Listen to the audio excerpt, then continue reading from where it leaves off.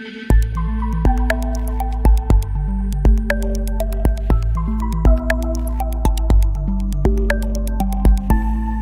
and welcome to another episode of the Life After Cardiac Arrest podcast with me, your host, Paul Swindell. Today I'm joined by a regular on our show, Dr Tom Keeble. Welcome, Tom. How you doing? I'm good, thanks. And how are you doing? Yeah, no, I'm good. I've had a busy on call, but I'm feeling very able to talk about what we're engaging in today. So that's great news. Okay, just to give us a little insight into your life, what is on call about? What's a cardiologist have to do these days? Well, there's a number of different types of cardiologists, and I'm an interventional cardiologist. And out of hours, so after sort of the normal working hours of 8 till 6, when I'm on call, we'll take all heart attacks from the whole of Essex and slightly beyond, so a population of around 2 million people. And we will do around, on average, 2 to 3 heart attacks per day. And again, they're like London buses. You'll go a couple of nights where you'll be in bed doing nothing, and then you'll have a night like last night when I did 4 cases pretty much back to back, and you can't quite we don't know quite why, but that's just how it works sometimes. And so the patients will come from their home having often had chest pain, and an ambulance will do an ECG, and they will bring them to the cardiac centre in Essex, where I will then get called to open the artery up within 30 minutes so that we can minimise the amount of heart damage that the blocked artery can do. Yeah, sounds pretty hectic. Well, it's just random. It's very random, and when it's busy, it's crazy busy, and when it's pleasant, it's not too bad at all. But the trouble is, you can't plan anything. Obviously, you have to plan that you're going to be busy regardless. So your life has to slightly go on hold when you're on call, which is only a 1 in 12. So I can't. It's not like in the old days when it was 1 in 2 or 3. It's a relatively reasonable rota. Mm-hmm. Is there any sort of patterns to when people have heart attacks? So, yes, there's more in the winter, and there's more on a Monday morning. And there's very clear frequency indicators that do change slightly. We don't quite fully understand why. There is a feeling there may be some viral or sort of immune type effect where a virus induces a sort of pro-inflammatory state that makes people more susceptible to a sort of clotting in the coronary artery and an excitability of the narrowing of an artery, which is often modest. Often people will have it in the night and then try and go back to sleep, and then when it's still there in the morning, call an ambulance. So there's elements to that. And the classic one is on Christmas Day, actually, where everyone calls an ambulance at around 5 o'clock because they think it's indigestion from the turkey at 3 o'clock. So there's different sort of patterns of variation. But then in between times, it can be completely random. Yeah, I know there's quite a few in our group all around the Christmas time, but and we don't necessarily fully understand that. Maybe people are tired and run down. There's viral stuff banging around at Christmas because everyone mixes from up and down the country with loved ones over Christmas time, and I think that's probably not coincidence. Mm-hmm. Yeah, I agree.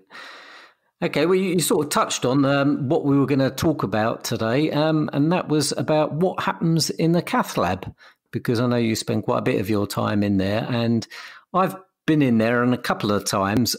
Once, I believe, when I was first brought in, when I had my cardiac arrest, and then later on to have my ICD implanted. And what I thought was that I don't actually know what actually happened to me when I was in there. And I know there's a number of procedures that go on. And I just thought perhaps we can talk about the Cathlab. So, yeah, no, of course. Well, I think you beautifully separate the two reasons to go to a cath lab in what you just said. And that is, number one, going to a cath lab acutely, so as an emergency, of course, of which a cardiac arrest is an ultimate emergency. And the second time you went to the catheter lab was obviously as a sort of elective planned procedure, when you went there usually conscious and having given a consent to do something and have a procedure that you're anticipating performed often before discharge. But I think we'll probably focus on the emergency side, because I think that's probably the bit that most of your listeners have, or don't remember anything about, because they were often asleep or certainly semi-comatose during that period. Before we go into actually what you do in there, could you sort of just describe what a cath lab is? You know, can you sort of tell me what equipment you've got in there? And you know, do all hospitals have a cath lab? Yeah, so all cardiac centres have a catheter lab, and often 3, 4, 5. Barts has 8, I think. We have 5 at the cardiac centre in Essex, and they do different things for different specialities. But in essence, a catheter lab is a bit like an operating theatre, in that it's quite a sterile environment, because a lot of the procedures that we do require us to be sterile and have gloves and masks and gowns on, because obviously when we're puncturing the skin, there is a theoretical risk of infection for the patient, which we need to be very mindful of. So it's essentially a sterile theatre, but instead of just having a bed or an operating table like it would in a theatre, it also has lots of pieces of equipment to guide procedures. The most important piece of equipment that most of us use is an X-ray machine. And again, rather than just taking still X-ray pictures, it takes what's called cines or angios, where you can take moving images of things, which is what we're interested in. And that usually entails moving images of the heart muscle or moving images of the heart arteries, as they are the major problems that we face following a cardiac arrest that we can treat. In addition to a table and X-ray machine that can take moving pictures, we also have access to lots of equipment, which involves tubes putting tubes down into the food pipe and into the breathing lungs, so that we can breathe for patients safely. We have a ventilator to keep patients breathing while they're asleep and while they're comatose. We have access to temperature management, where we can cool the patients down or keep them at a steady temperature. We have access to ultrasound guidance of certain components and an ultrasound of the heart called an echocardiogram. And so, and of course, the patient is constantly monitored by a physiologist. And if they have another cardiac arrest or another episode of VT or VF, which is quite a common presenting rhythm, then we can shock the patient back to normal rhythm, which is a very common thing for us to have to do. So I think what I'm trying to paint a picture of is a sterile environment where we've got a team of individuals, and the team generally consists of around 5 or 6 individuals, 24 hours a day, 7 days a week, who have very specific jobs to make our patients safe and to deliver them the best possible investigation and treatment. Mm-hmm. It sounds quite high tech to me. I mean, the fact that you've got X-ray machines in there, does that pose that you're taking essentially moving pictures with? Does that pose a risk to you or the patient? Yes. So very little to the patient, because it's a one-off dose to the patient, and all of the dose the patient receives is monitored. And so if it goes beyond a certain limit, we are made aware of that. But it's very, very unusual for the patient to have radiation problems. The most common thing is they can, with very excessive radiation, get a sort of rash or like a sunburn almost in a way. But we really never see it. It's much more troublesome to the operators and the nursing staff and the radiographers and the physiologists, because, of course, we're doing this either every day or every couple of days and exposed on a daily basis to these extra radiations, which are monitored on badges that we have on our person. One just on the thyroid shield, which protects our thyroid, and one in our clothing under our lead apron. So during procedures, we all wear lead aprons, which obviously protect us from the X-rays, to protect predominantly our thyroid, and then obviously our chest and abdomen and sort of legs. And we wear it like a sort of a long skirt in a way that goes all the way from our shoulders right down to just below our knees. And there are also a variety of other X-ray protection pieces that go around the patient to sort of stop all the scatter. But it's a very, very real concern. And, if we're doing this for 30 or 40 years, like it's likely that we will be, there unfortunately is an increased risk of cancers, particularly head and neck and brain. And so that is a sad but real consequence of the work that we do. Oh, I didn't really realise that at all. So it's quite shocking, really, that you guys are putting yourself in the front line in that way. So I take my hat off to you for that, for the personal. The trouble is, it's a bit of a silent killer. You can imagine it's not going to kill me tomorrow, but it might kill me in 25 years with a tumour somewhere, which might have come anyway. But at the same time, if you're exposed every day to and the predominant brain tumours are on the left-hand side, which is where the cameras generally are situated, where we do cases. Mm-hmm. So there is definite causation. It's not scientific fiction. Mm-hmm. Well, let's hope technology will improve such that you'll be able to do it in a different way in the future. I think that is possible. It is possible, of course.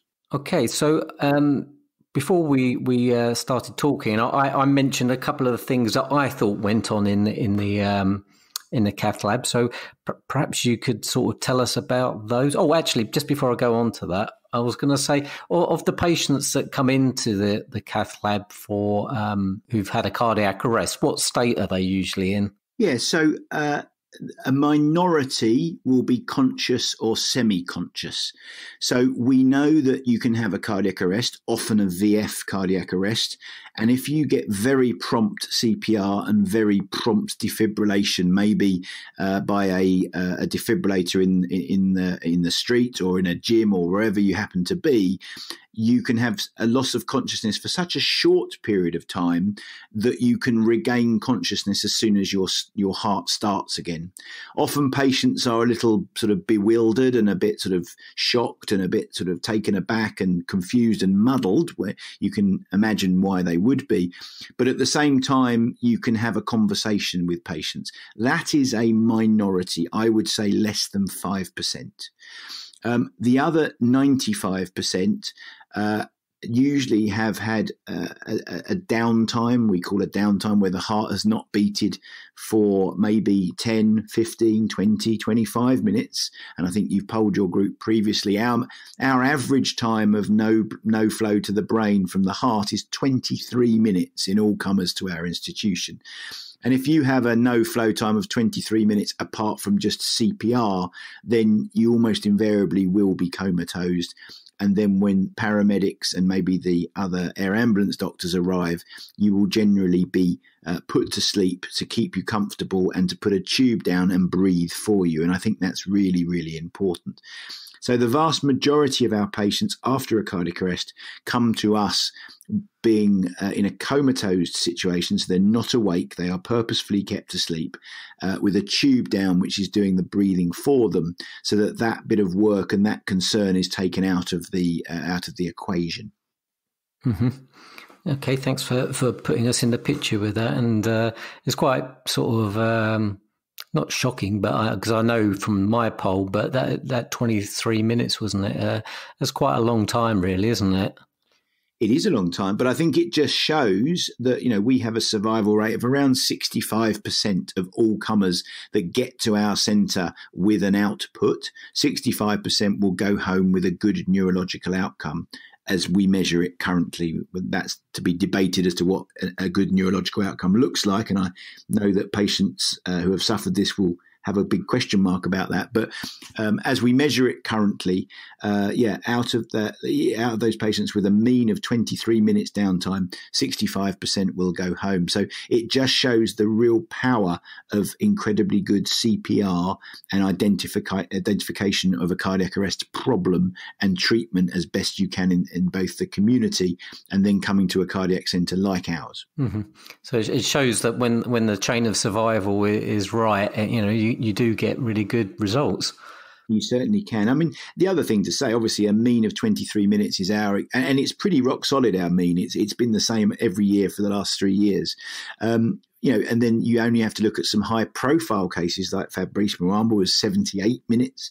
And we've had an amazing few cases where we've had upwards of an hour and certainly up to 90 minutes where excellent CPR, either delivered by community first responders or people in the street or by mechanical CPR devices, which the ambulance now carry, which can do CPR in a sort of mechanical way, because as many people may have realised, doing CPR is remarkably tiring, and most of us can probably only do it effectively for anything between 3 and 5 minutes, after which time we really do fatigue and do it less well. And so it's really important to do CPR if you can, as part of a team, taking it in turns, because it's really, really hard work. Mm-hmm. That's a good point. And that's the pit crew method they use, isn't it, between the ambulance crews?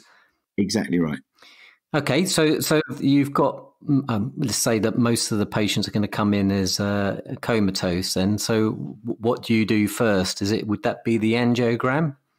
Well, I think the first thing we always do is we assess the patient just outside in a holding bay where we have a handover. And this is probably the most important part of the procedure, actually, where the paramedic crew, often the air ambulance crew, and any other skilled bystanders need to give us the history and the story of what actually happened to the patient. And for me, this is the bit that sometimes gets skirted over a little bit, but for me is by far the most important thing. So with all due respects, if you have someone who is completely unwitnessed and was just found and maybe could have had no heartbeat for maybe 30 or 40 minutes, for instance, we know that sadly the outcome of that is almost always going to be poor and the patient will not survive.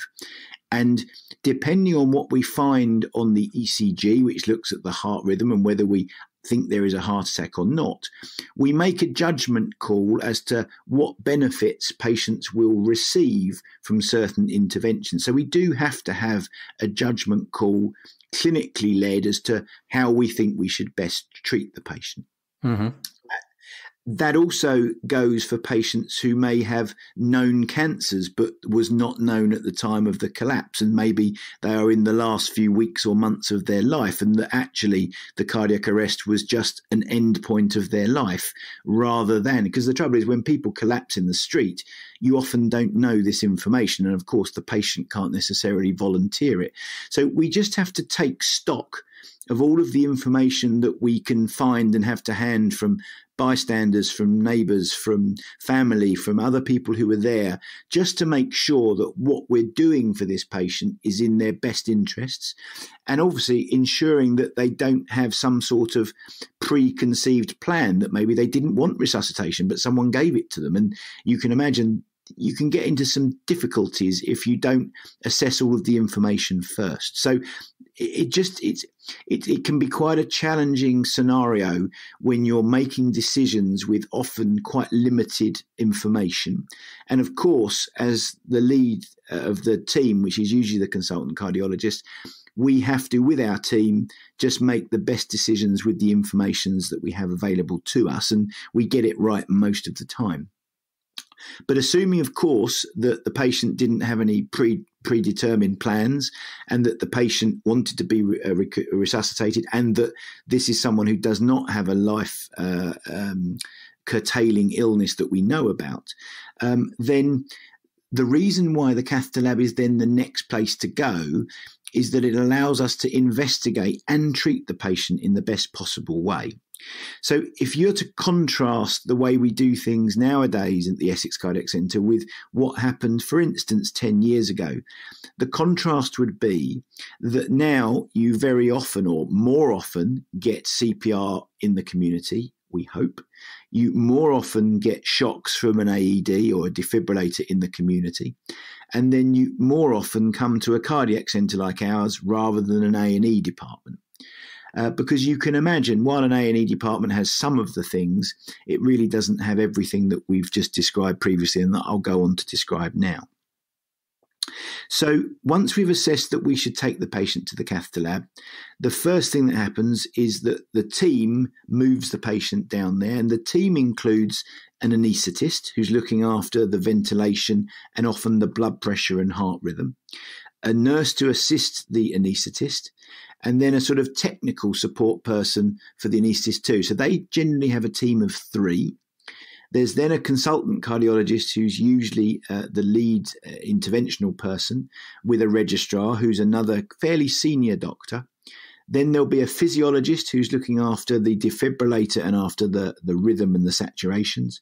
a radiographer who's looking after the x-rays, and then either one or two cardiac catheter lab nurses. So the team for a cardiac arrest patient is around about 10 people. And believe you me, when patients are incredibly poorly, and cardiac arrest patients are pretty much the most poorly patients that we see, you need all of those individuals to all have a predetermined role, and that actually we're very calm, we're very succinct, and when you ask for something or when someone else comments on something, you need to have a team approach that works instantaneously together for the good of the patient. And that sounds a bit sort of it sounds a bit naff, but it's so true. Cardiac arrest teams are what make survival a thing that is achievable. It's not one individual. It really is working together, and I cannot underestimate the importance of that. Mm-hmm. I think that you quite often see that, or when I've watched TV programs that have shown operations and emergency situations and things like that, it always amazes me how calm the doctors are and the other professionals that are with them. And it's amazing, really, that you can work under such stress and pressure like that. So I take my hat off to you guys. Well, I think, to be fair, I would put it the other way. For me, I don't get stressed at all about cardiac arrest patients because they have been in a much worse state before they got to me. Does that make sense? Yeah. And so I actually find I get more concerned and worried by my elective patients that walk in, talk to me, and I'm doing something in a planned way, which if I run into problems is much more challenging for me to deal with. Whereas this patients with cardiac arrest are, of course, the sickest patients I'm ever going to see. And if I do nothing, then probably the outcome is going to be a bad one. But if I can do something positive, then I can change that into a good outcome. And that, for me, is what's rewarding, because we have to appreciate, as you and all your listeners well know, unfortunately, the survival rate, even in the best centres, of people coming to hospital is around 50% in general. And so we know that we can't save everybody currently. And until things change, we need to make a multitude of system changes to improve that number. Okay, so if you've got a patient that you feel like you can do some interventions, is that when you go to the angiogram? And if can you tell me what an angiogram is? Yeah, of course. So the patient goes onto the table. We go through patients' treatment plans in a very structured way. And the way we do that is A, B, C, D, E. So A is airway and access. And so the first priority is to make sure your anaesthetist and the ventilator are happy. And that sounds a silly thing to say, but you can imagine if you're struggling to oxygenate and ventilate someone's brain, there's no point in starting a complicated procedure because you haven't got the basics right. So the first thing is to make sure the airway and the breathing are good and that your anaesthetist is happy. And that's a really important part. The next part is access. And what we do with access is obviously we need to get tubes into their arteries and veins so that we can firstly deliver drugs to their veins. And we tend to put quite big tubes either into the groin or into the neck veins, just because they're big veins that we can deliver quickly drugs into. The next thing we think about is blood pressure and circulation. So if you've got a blood pressure of 60/30, you are not perfusing anything very well, and you need to work on, number one, why that is, and number two, of course, try and make it better and work with your anaesthetist and your physiologist and your nurses to make that better. And part of that involves putting tubes into the arteries, and it's normally the artery in the forearm, the radial artery, and passing tubes up to the heart so that we can inject dye down a coronary artery and understand if there are any blockages. Now, my personal view on this is that I think everybody who has a cardiac arrest from a probable cardiac cause should have an angiogram. An angiogram is a very simple, quick, and relatively low-risk procedure. And I'm much more comfortable if the coronaries are completely pristinely normal. I know that there's not a problem that I don't know about. And I'd much rather know that things are good and that the coronaries are clean of significant disease so I can cross that one off the list. Or, of course, if there is a problem and one of the arteries is either incredibly narrowed or is blocked, and that is the cause of the cardiac arrest, a heart attack causing the cardiac arrest, then, of course, I can treat that artery, which one would suspect should make the outcome and the prognosis better from the heart perspective, because you're going to make the heart attack be smaller. There are, however, there are important differences between heart attacks in cardiac arrest patients and heart attacks in conscious patients that we need to be mindful of. And that really comes down to the fact that when we have heart attack stenting in patients who have had a cardiac arrest, it can be very difficult for us to get the drugs on board and for them to absorb them to make stenting favourable. And secondly, we can see more stents blocking off, which can be a problem for patients too. And so stenting in the setting of a cardiac arrest does have some challenges, and we do need to be mindful of drug absorption and the higher rates of stent blockage, which can cause an adverse outcome. So we just need to be mindful of these things. Mm-hmm. And why would cardiac arrest patients be different in that situation? Is it just because of the state that they're in? Yeah, I think you have to remember that they will have had often a lot of adrenaline. Their gut will be shut down. They will often be shocked, and they will not absorb the drugs that you give into the stomach like a patient who is awake and conscious and talking to you. So the very drugs that we give to make the blood a bit thinner and to make the blood less sticky simply don't get to adequate concentrations because of the fact that the absorption is not good enough. The second thing is, you could say, well, why not give it into the veins? Give a blood thinner into the veins. And we do have such blood thinners, and we give them regularly. However, you can imagine, again, patients who have had maybe 20 minutes of CPR very often have rib fractures, lung fractures, and lung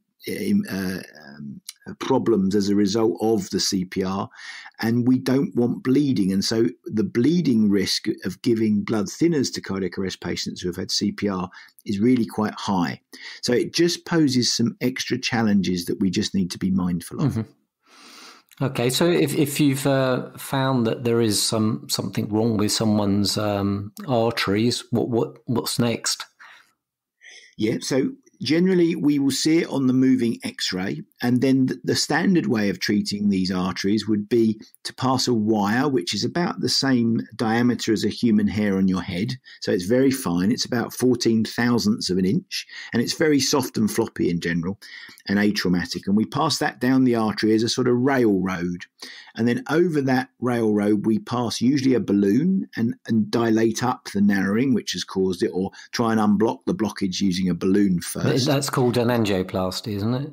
That's called a plain old balloon angioplasty. That's correct.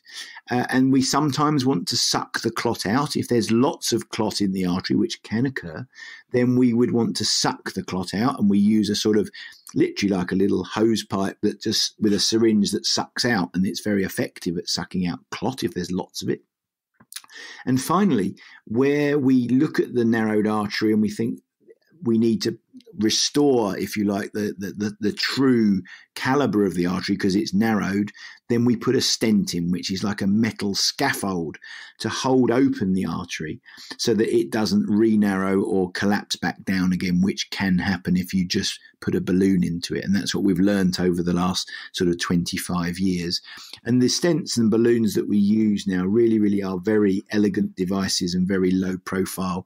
And the equipment we have does make our job an awful lot easier. Mm-hmm. Could you just describe what a stent is? Because, you know, it's how you talked about the thinness of the wire that you thread up. And in Yes. my mind, arteries and veins aren't very big. So how do you actually get some metal tube, or what is it? What's it made out of, and what's it constructed like? So, as I say, the stents are remarkably elegant. They are incredibly thin strutted. So they are around 70 microns, which is a thousandth of a millimeter, a micron, I think, if I'm right. But they're very, very thin strutted, and they essentially form a sort of meshwork, I would say, that is crimped onto a balloon.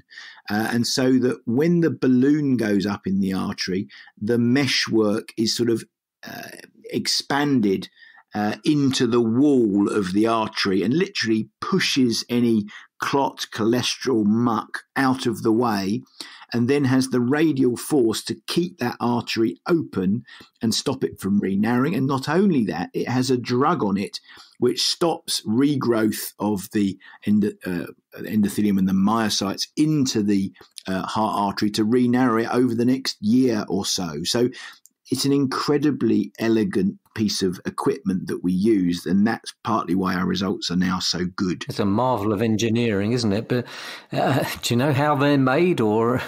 Yeah, I do. So there's two different ways in which, and I've been to the factories, which are all in Galway in Ireland. So there's two ways. So bear in mind, an average coronary artery is around about 3 millimeters in diameter. That's average. A very big coronary artery would be 5 millimeters, and a small coronary artery would be around 2 to 2.25 millimeters. And stents come in 0.25 millimeter sizes, going from 2 up to 5. So there's two major ways in which you can make these stents. The first way is to have literally a 3 millimeter tube of cobalt chromium, and then a very clever laser basically cuts out lots of holes and leaves you with a mesh, which then is sort of crimped with a crimping machine on a balloon, so that then when you position it in the right position, inflate the balloon, the mesh becomes 3 millimeters again and has the force of a tube like it started. So that's one way, and that's the majority of the stents are made in that way, 2 of the 3 major manufacturers. The third one, which has about a third of the business, starts its life as a 75 micron straight piece of wire, and by hand is crimped into a zigzag type pattern. The zigzag pattern is then rolled onto a sort of mandrel, which is of course very, very small, around 3 millimeters. And then once it's rolled these zigzags onto the mandrel, the zigzags are then welded together with a spot welder. And then again, this stented segment is then put onto a balloon before being crimped down and then, when delivered, reinflated. So they are remarkable pieces of engineering. And bear in mind, this is all sterile. This is all deliverable and bendy. And this also has a drug coating attached with a polymer, often on the outside. So it's incredibly advanced technology. Yeah, it's amazing. You said that some of it is done by hand. Have they got special elves or leprechauns over there doing this? They have Oompa Loompas who are paid, I don't know what they're paid, but there's 26 people involved in that particular stent by hand to make it. There is obviously some mechanistic bit what robots do in terms of it identifies by computer where the 2 zigzag crowns join and it puts a spot weld on them. That's not done by hand. But a lot of the sterile stuff and a lot of the checking and ensuring quality is done by human eye and human hand. It's quite phenomenal. Mm-hmm. Yeah, it is phenomenal. And bear in mind, this is all for about £220. Wow. So there is, so in Europe there and in Switzerland, France, they go up to about €1,000. But in the UK, we somehow have driven the price down to about £220. Mm-hmm. That's superb. So how long do how long, if you sort of just balloon something out of the way with the angioplasty, how long does that last, and how long does a stent typically last as well? Yeah, so we tend not to just do balloon angioplasty anymore because it does re-narrow, and at 6 months will be re-narrowed in around 30% of cases. So the re-narrowing rates are just too high. With the stenting, the re-narrowing rates at sort of 3 years are around about 5%. And I think the key thing is with stents, because they are very elegant and sort of 3rd generation devices now and very good and efficient at what they do, the key thing is that you implant them properly. And what that means is that you size it exactly spot on, and that you really implant it into the wall of the artery, and that no struts are kind of hanging in the flow, because that can be when you run into problems with clots forming in months and years to come and stent failure. Mm-hmm. Presumably the person's diet or some medications also need to be considered to help keep them clean.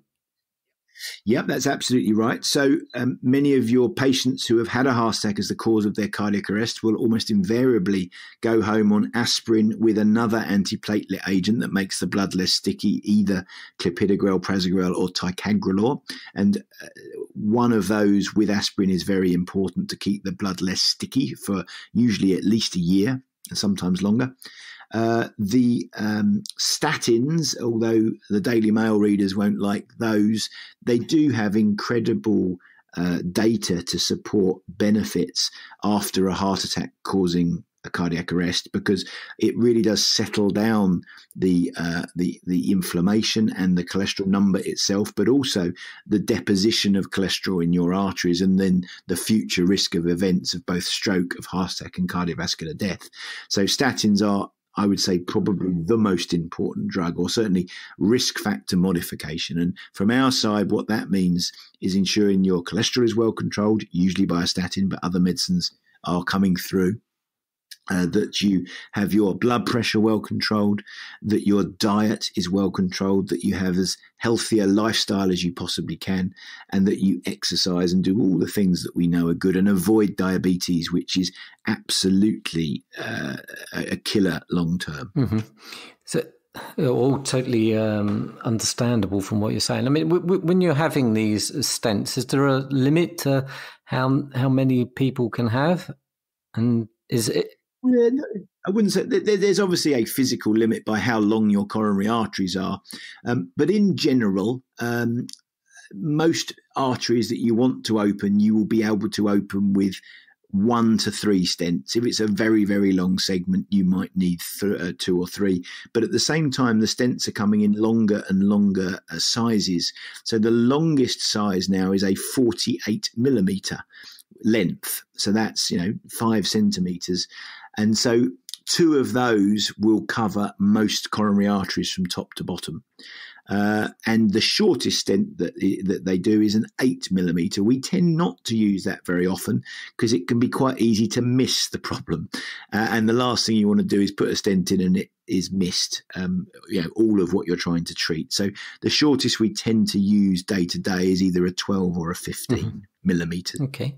And if someone's got a stent in and then it sort of clogs up again, can you clean it out, or what do you do? Can you replace it? Yeah, so generally, I would go back to my original comment that if it's put in well, the chances of that are low, not zero, but are low, and especially when you're adherent to your tablets and all the other things of lifestyle. But in general, if you are unlucky enough for it to re-narrow, it's usually a stable condition. And the way in which you treat it is to put a wire down just like you would before, know what it looks like from the angiogram, and then generally balloon it again, and then use a drug-coated stent or a drug-coated balloon to achieve the result that you want. And we would tend to use a stent that has a different drug attached to it, because if you've put it in well the first time and then you failed, if you like, your stent failed, then there's no point in doing the same thing again, because it might happen again. So we try and mix up what we do to try and give, again, the patient the best possible long-term outcome. Mm-hmm. That sounds cool. And does there come a time, though, where stents and angioplasty is just not going to cut it? What point do you say, okay, we need to go a more invasive way, perhaps with a bypass? Yeah, no, that happens in a small minority of patients, but you're absolutely right. I think it depends on the patient factors, which include diabetes and the nature of what their disease looks like. But you're right. If stents just aren't working out, and we do see patients where stents it's very unusual, I think it's fair to say, but in recurrent stent failure, and if the anatomy is suitable and the patient is suitable, then you're absolutely right. One would need to consider, would they do better from a bypass operation? And that happens from time to time, but is not that common. Mm-hmm. So if someone's had these stents or an angioplasty, is there a sort of a post-procedure rehab that they need to do, or how soon can they sort of get back to to normal? I mean, I know we're talking about cardiac arrest patients, but say someone was having one from an elective point of view. Yeah, so I did an elective one this morning. I think the way we deal with elective patients is, as you just point out, remarkably different to those who suffer heart attack or cardiac arrest. The elective patients, let's say you had a 95% narrowing in an artery, and every time you exercise, you get chest pain because of lack of blood supply to your heart, at the term we would call angina.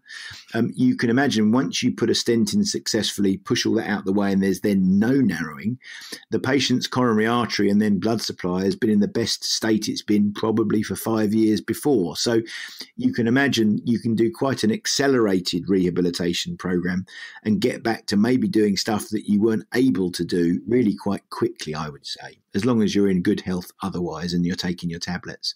I think for heart attack and cardiac arrest, there are very clearly defined rehabilitation programs which should really be adhered to, in a much more slow and progressive and educated way, with support from your cardiac rehab team. What about things like if you get an ICD, you have sort of limitations on your driving? Are there any sort of limitations on driving or sports or flying? Yep. So there's, as you can imagine, depending on the indication and how poorly you were, there are different rules for different conditions. But if you put it in as a planned procedure electively for angina, then patients cannot drive for 1 week. If you have it put in the setting of a heart attack, then people generally can't drive for 1 month. And then, of course, there are a raft of other rules for people who have HGV licenses and other taxi drivers, for instance. So I think the key thing is there isn't one rule that fits everybody, and you need to seek advice for when you can do certain things depending on the situation in which your either device or your stent was implanted, and the clinical scenario that went along with that. That's really important because there are completely different rules for completely different reasons to put things in. And the other thing I sort of mentioned was sports. Is there anything that would say, if you've got a certain number of stents, can you still be involved with contact sports, say? Absolutely. So, the stents are very robust structures. They sit within the heart wall of the heart artery. And, you imagine even if you've got a football or a cricket ball on the chest, you've got a rib cage and ribs and muscle in between and lots of other protective components that really do not make a stent at risk from anything from the outside world. I think it's very different to pacemakers and to defibrillators or CRT devices, which, of course, are much more affected by some direct trauma. You mentioned ICDs and CRTs. I mean, I assume patients can have both with stents? Absolutely. So, it's all really down to obviously the distinct presentation of the patient, but also down predominantly to the heart function in the cold light of day. So you could imagine that you have a heart attack causing a cardiac arrest. You get a stent in the first instance, which treats the problem that was underlying that brought you into hospital. But then a few weeks or months down the line, your heart function has not recovered to a certain level that then suggests you would benefit potentially from a CRT or an ICD type device, depending on your particular condition. So that's absolutely right. You could have had a stent in the first treatment, but then you may well benefit later on down the line from either a CRT or a defibrillator device. You mentioned heart function. How do you measure how well a heart's performing? So most commonly, and in pretty much every cardiology department across the land, it will be measured by an ultrasound called an echocardiogram, which, as many of you will know, is a jelly scan on the chest, put sort of in two positions on the chest. You're usually on your left-hand side. And ultrasound allows us to see the pump chamber, the left ventricle, and we look at the amount of blood it pumps out, proportion of the size of the ventricle in every beat. And a normal heartbeat pumps out between 50 and 60% of the ejection fraction. So 50 to 60 is normal. We get very worried about pump functions that are less than 35%. And often Patients with less than 35%, if they're around 3 months from their heart attack, will potentially benefit from a CRT device, a resynchronization device, or potentially from a defibrillator device to prevent arrhythmias and further sudden cardiac death at a later date. The other way of measuring heart function, and many of your listeners will have had this, is an MRI scan. And an MRI scan, if we're honest, is the gold standard. It looks at the heart muscle in beautiful definition. It is not reliant upon having what we call good echo windows, because it takes slices of the heart and slices of the body so that we don't have to look through ribs and lung like we do with ultrasound on the outside of the chest. So it really does give us a beautiful set of images. And we look at the heart muscle too, which is incredibly important. So I think that I would use echo as more of a screening tool, and then I often use MRI as, if you will, the gold standard, and it's available in pretty much every cardiac centre in the UK. That sounds cool. And just finally, what's the future of the cath lab and what goes on in the cath lab? Can we see sort of the need for perhaps bypasses or more invasive procedures coming to the cath lab and being done up a vein? Well, no, I don't think so. Not at the moment, not with the current technologies. I think that for me, if we're going to summarise the catheter lab, for me, the cath lab is where most patients are best assessed, understand the reasons why they've had their cardiac arrest, and offers potentially most of the treatments to make it better. It relies on a multidisciplinary team. You have all of the tools that you might require to make the decisions to your hands, and you have all of the team members around you with all of those tools to safely do what you need to do. And I think that there is clearly a move towards patients coming to a cardiac centre straight from the community and bypassing local A&Es that might act as a triage. Now, occasionally A&Es do have a useful role in terms of identifying non-cardiac causes of a cardiac arrest, and therefore ones where the cardiac cath lab isn't going to make things better. For instance, intracranial bleeding. If someone has a big bleed into their brain and then collapses with cardiac arrest, of course, a cardiac catheterization lab is not going to make them any better. And actually, if we give blood thinners and anything else, could make them a lot worse. And so I think the key things that I think the listeners need to understand is the complexities of the medical problems that patients often present with, and the complexities of the history that we may not have all of the history available to us. And we often have to make very important decisions in a very short period of time, probably not having as much information as we really would like. But I think that that's the nature of this condition, and hence why even more so, centralising this to get core levels of expertise in cardiac centres. Our centre does 125 a year. Bristol, I think, does about 170 a year. But doing high volumes makes us all better at what we do. And if you have small volumes going to district general hospitals with A&E, then one can imagine that they may have good outcomes and they maybe do some very, very good work. But it's highly likely that by centralising cardiac arrests coming to catheter labs where they have the availability of all technologies and all treatments and all personnel on site 24 hours a day, 7 days a week, is likely to improve outcomes. I would then go slightly further, and I think most of your listeners know my interest in follow-up of cardiac arrest patients. Again, if you centralise cardiac arrests to a centre, it makes the follow-up potentially more easy to organise with skilled and expert people to support patients after their cardiac arrest, accepting that geography can be a slight challenge if they live maybe up to 50 miles away from the centre, and we fully understand that. Well, it's been an incredibly informative 45 minutes or so. Thank you very much for your time and your expertise and and your expertise in relaying it in an understandable way as well, because I know it's a highly complex area, and you guys do amazing work through a tiny little slit in someone's skin. So, as I said earlier, my hat's taken off to you.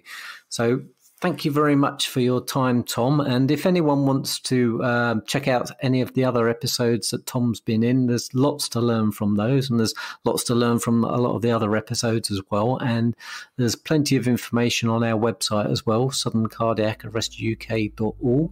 So do check out that. And hopefully we'll speak to you soon, Tom, and thanks again.